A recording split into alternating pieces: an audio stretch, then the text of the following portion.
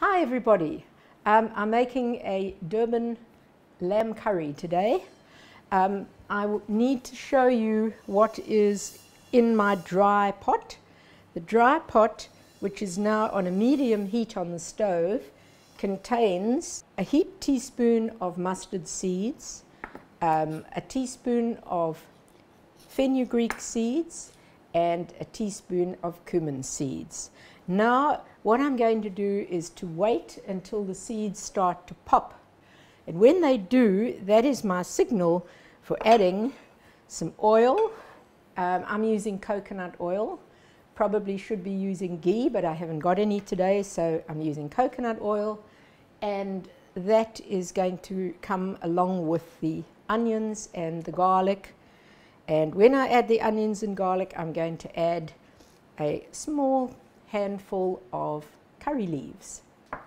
My seeds have now started to pop in the dry pot, so that is my cue for adding some oil and some onions and garlic.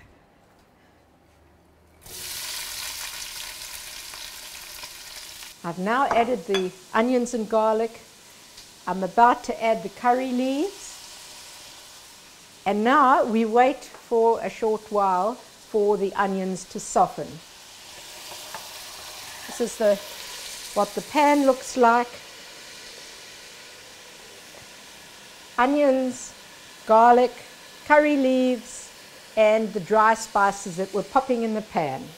At this point now, I'm about to add my mixture of curry blend and some turmeric. This is what the pot looks like. I've just taken it off the stove so that I can show you. It's got a lovely yellow color thanks to the turmeric. There's no point in rushing this part. It takes quite a few minutes for the onions to soften and collect all those lovely aromatic flavors from the spices. When the onions are softened a little bit, I will then add a mixture that I have made and previously frozen so that it's convenient to use, and that is some fresh ginger grated and a little bit more grated turmeric, plus a bit of grated chili. Chili is totally optional. You can add a lot of chili if you like it spicy, and not so much if you don't. So tomatoes are still to come, and we've got the vegetables that will come in after the meat has gone in. Yeah, the onions are softening nicely. I'll now add my chili and ginger.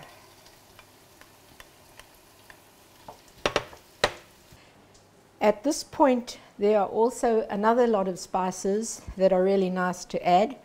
Optional, but they, just make for more flavor.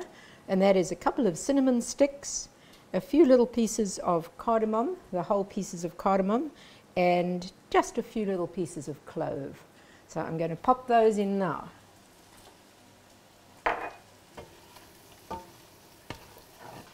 I'm now going to add my meat, because it seems to be sufficiently softened. I'm going to add my meat.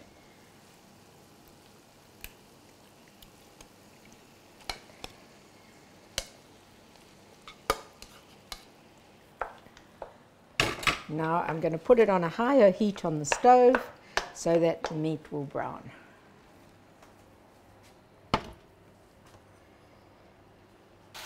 Now, just waiting for the meat to start to brown. When the meat is brown, that will be my cue to add the tomatoes. And then the tomatoes give the whole curry a degree of liquid. Rather than adding water, I really don't like adding very much water. Sometimes I need to add a little, mainly because it detracts from the intensity of the spices. My intention always with a good curry is that you should taste the spices rather than the heat of the curry. So it's rather for it to be flavoursome rather than bitingly hot and spicy.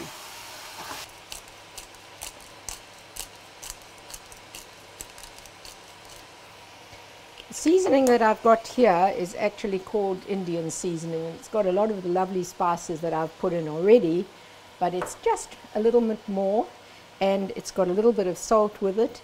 But a curry like this is actually going to need about 2 teaspoons. I use a pink Himalayan salt. That should do it. But the important thing to do with curry, later on down the track when the vegetables are added and everything is inside, you of course need to adjust the seasoning.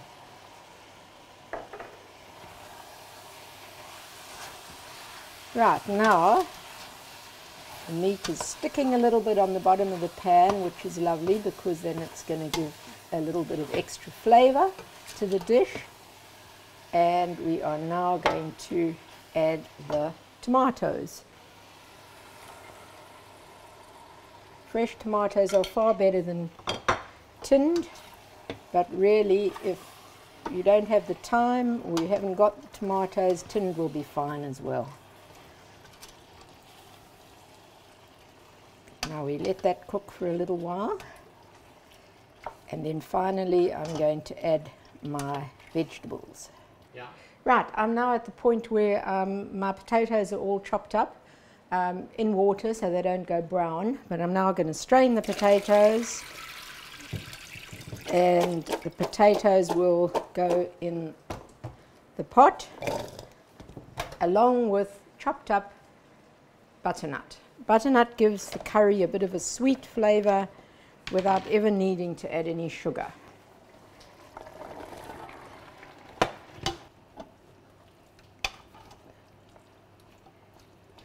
This is now what the curry is looking like. So it's now going to go on the stove, and it will now, I'll turn the heat down once it's come to the boil and boiling well. I'll check if I need any water. I might need a little bit more of the turmeric colouring.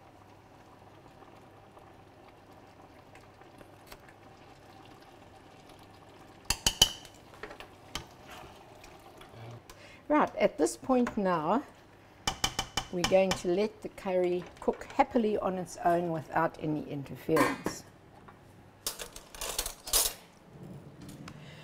Right, the curry now is looking pretty good. I'll try and show you what it looks like. It's a good color, good consistency, good taste. I did do a taste test. Now, this is what I do. It's not always conventionally done, but I grate a little bit of fresh ginger at the end of the curry, just a very, very small bit. It's a hint of flavor rather than flavor. Another ingredient that I put in at this point is some garam masala, and I put that in right at the end. And the last ingredient that I'm going to put in right at the end is coriander leaves. In they go. Now I'm just going to put it on the stove for another couple of minutes, and then it will be ready to serve.